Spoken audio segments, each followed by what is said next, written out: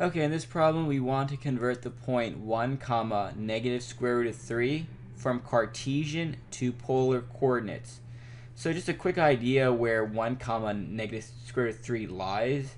It's going to lie somewhere here, so somewhere in the fourth quadrant. And the formulas that we use to go from Cartesian to polar would be these. So let's get started. We're first going to want to get r.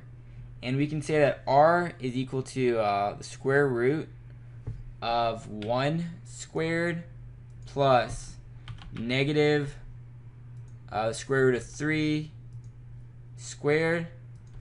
Simply hit enter, and our r value would be 2. And next we're going to want to know the angle.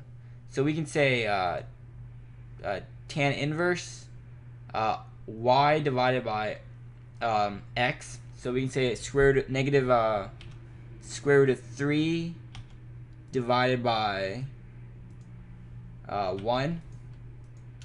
So our angle is negative pi over 3. So our point is here, and the angle would be negative pi over 3.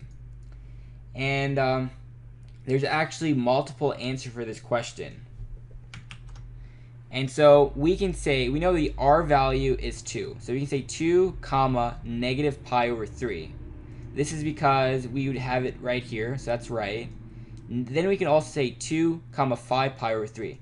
By doing 5 pi over 3, we're landing on the same spot. And then we can also say negative 2 comma 2 pi over 3. So these are our final answer. And that's all we need to do.